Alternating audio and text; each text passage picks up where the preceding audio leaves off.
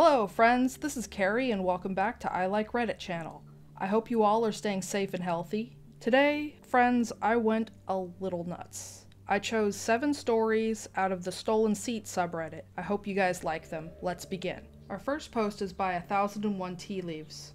Able-bodied men occupy priority seats as I stand with a cane. Badass grandma puts them to shame. Another story regarding priority/disabled seats on public transportation, with a little extra international spin. When I was in college, I spent a semester studying abroad in Japan, and, to make a long story short, I injured my knee quite badly in a skiing accident one weekend. If any of you have ever been to Tokyo, you will understand how hectic and crowded the trains can be. For the 3 weeks that I was on crutches, I avoided the subway completely, but once I could put a decent amount of weight on my leg, I switched to a cane and was able to get around somewhat normally. The one thing I couldn't do, however, was stand for an extended time on a moving train. The strain on my knee required to keep my balance coupled with the vibration of the train aggravated the injury and caused a significant amount of pain. Most of the time, that famous Japanese hospitality rang true, and the second I stepped onto the train, if there was anybody in priority seats, they immediately noticed the cane and stood up to offer me their seats. It didn't matter that I was younger and a foreigner, the cane was the immediate signal that I needed to sit down. One day, however, this was not the case. The train was fairly packed and all the seats were filled, with 2 youngish businessmen sitting in reserved seats, one looking at his phone and the other one reading a book. Of course, it's not really acceptable in Japan to make a scene in public, so I took a deep breath and decided to just suck it up and moved to stand directly in front of the reserved seats, desperately hoping that one of the 2 men would notice the cane. It wasn't long before my knee started to really hurt, but I stood fast, putting more and more weight on my cane and my good leg, while holding myself up as much as possible with my free hand, clutching the overhead handle. I tried making subtle gestures and quietly pained sounds to indicate that I was having trouble standing, but still neither of them looked up. I had all but resigned myself to a miserable commute, when a sweet old lady, who clearly should have been offered the seats as well, got on the train. I sidestepped to make room for her, and we stood next to each other in silence. By this point, I was fighting back tears because of the frustration and physical pain. A couple of minutes later, she turns to me and asks me if I'm okay. I indicate my pain and say in broken Japanese, my leg hurts. That's all it took, and she jumped into action, yelling to get the attention of the 2 men. Once they finally looked up, she tore into them, ranting about how inconsiderate they were, how I was obviously in pain. I only caught bits and pieces of her lecture, but she was clearly berating and shaming them in a way that only an angry grandma can. I think she even included something about being a foreigner and they were giving Japan a bad name. They stood up and bowed their heads in guilt, apologizing profusely as the whole train began to take notice of what was happening.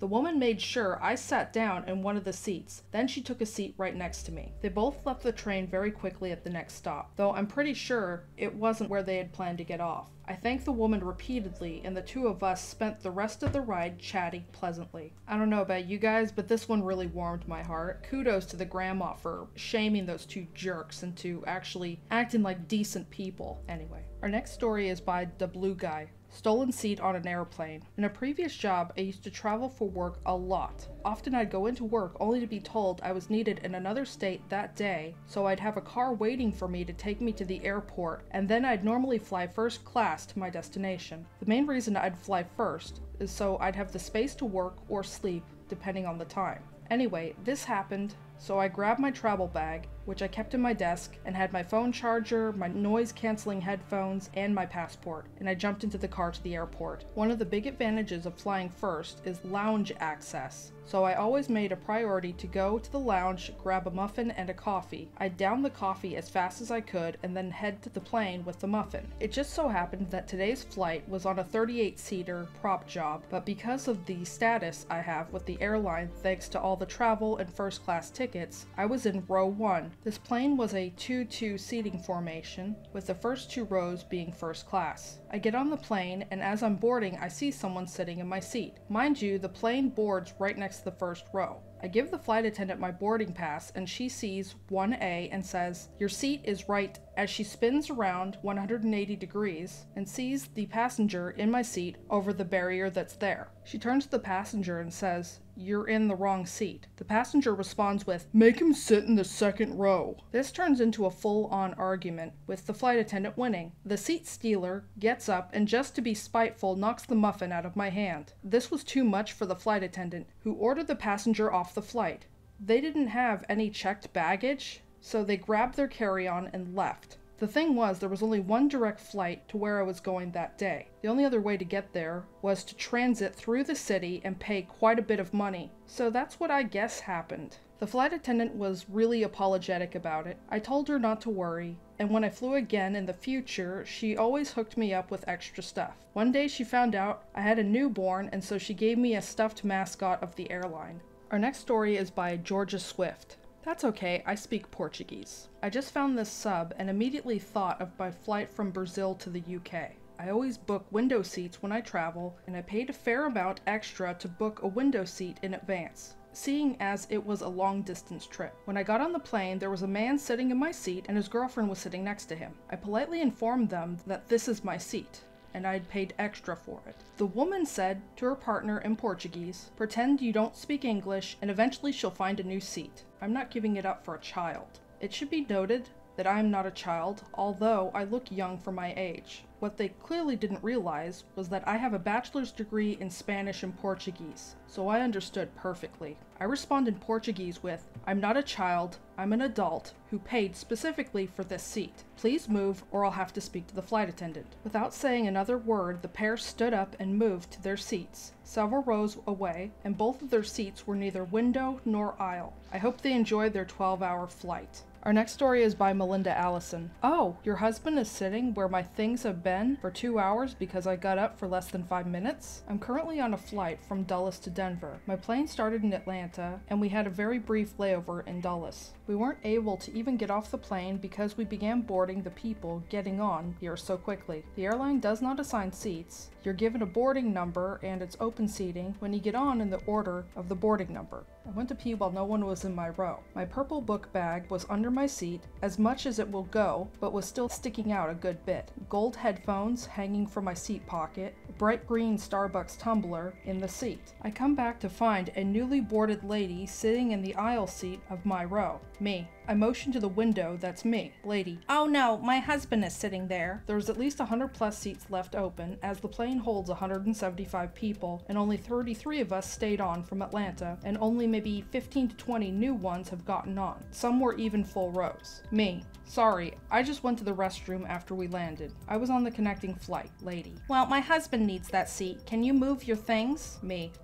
No, sorry, I can't. There are tons of open seats, you can move one of those." Lady. "But I didn't see your things, and I'm already here." Me. "Well, I'm sitting in my seat, so if he wants to sit in the middle, he can. Or you can both move." I literally squeeze by her and sit. Lady. "Well, now I have to move." Me. Puts my headphones on. Good for OP for sticking by her guns and not moving for this witch. I mean, if this woman was so blind that she couldn't see this stuff to begin with, then she deserves to have to move somewhere else. If you've been watching until here and are enjoying my content, please put some heart emojis in the comments section down below. Our next story is by Kristen2K35. So someone was sitting in my seat. This happened a few years back, and I still cringe. My partner and I were at the cinema. I don't recall the movie, but I think it was Reddit. I always book my seats online and print them off when I arrive at the cinema. It saves time, effort, and energy, and you can get the seats you want. My partner has Crohn's disease and often prefers the aisle seat so that she can go to the toilet if need be. This cinema where we were at had a section of 2 seats separated by an aisle going back all the way to the cinema. Perfect for the 2 of us. So I booked these seats and fairly close to the front, but still up the steps. Fast forward, we arrive, check in, get snacks, and head to the screen. We see some people around about where we thought our seats were, but I double and triple checked, and sure enough, they were in our seats. Someone's in your seats, you can either sit somewhere else or politely ask them to move and point out their mistake. I'm the politely ask kind of person. I say to this woman and her companion, "Excuse me, I'm very sorry, but I think you're in our seats. We've got seats seat number, and seat number. So the woman gets up out of the seat in a weird way, but I kind of turn around and look around at the cinema so not to make them feel even more awkward. As I turn back around and slightly check on the status of the seat change, the woman is on the floor, shuffling down the steps on her butt. She has no legs. She's a double amputee. Her wheelchair is at the bottom of the steps. I wanted to crawl up my own butt and die of embarrassment. Our next story is by Hell JWM 18925, First Class Tantrum. So I was on a flight from MSP to LAX, and while I was with my mother, who could barely walk because she had a bad hip at the time, we got onto the plane, which was packed. Delta had to bring out the 767 for this, and since my mom was a frequent flyer, and she needed extra time, we boarded early. We were getting settled in, and finally the last group got on board. Right before leaving the gate, some woman decided that our seats were hers. She demanded that we give up our seats for her 4-year-old kid. I got up to get the flight attendant, but then the lady decided that it was her turn to sit down. But once we got the flight attendant, she refused to leave, and ended up being escorted off the plane by the police. It was an uneventful flight otherwise. Lesson of the story? Don't claim others' seats are yours and sit in them when they leave to get help. Our final story is posted by vpros42, recovering stolen train seats with an extra tasty finale. I frequently travel from my home city to another city an hour away for work and always book seats on a train, partly so I can get some work done, mainly because this route can get pretty busy and UK trains are crappy and frequently cancelled, meaning you get 2 train loads of people on one train. This is one such occasion. This train was packed full. Sitting and standing, I managed to weave my way to my seat and find a grubby old guy with high-vis clothing sat in my seat. I did the typical English thing of saying, "I'm terribly sorry, but I think you might be in my seat." The response is instant attitude and swear words, some looks from other punters. I don't know what punters are. Often I will let it slide and sit elsewhere, but there was literally no chance on this sardine can, and he put my back up with his response. I made my case more strongly and he demanded to see my reservation. I held it out and he reached to grab it, which gave me an enjoyable chance to whip it out of the way and say, "Look with your eyes and not with your hands." With a lot of grumbling, he slowly gathered his crap and got out of the way, and I sat down. A couple of minutes later, a heavily pregnant woman in clear discomfort made her way down the train. I was surprised no one had given up their seats for her, so I offered her mine. Her gratitude was nice, but better. Standing for the rest of the journey with this grumbly twat glaring at me for getting him out of a seat he had stolen and I wasn't even using. That's all the stories I have for today. Links to the original Reddit post will be in the description box below. If you enjoy my content, please comment, like, share, and subscribe to my channel. Don't forget to hit the bell notification to let you know when I've uploaded new videos. Thank you for watching and have a wonderful day.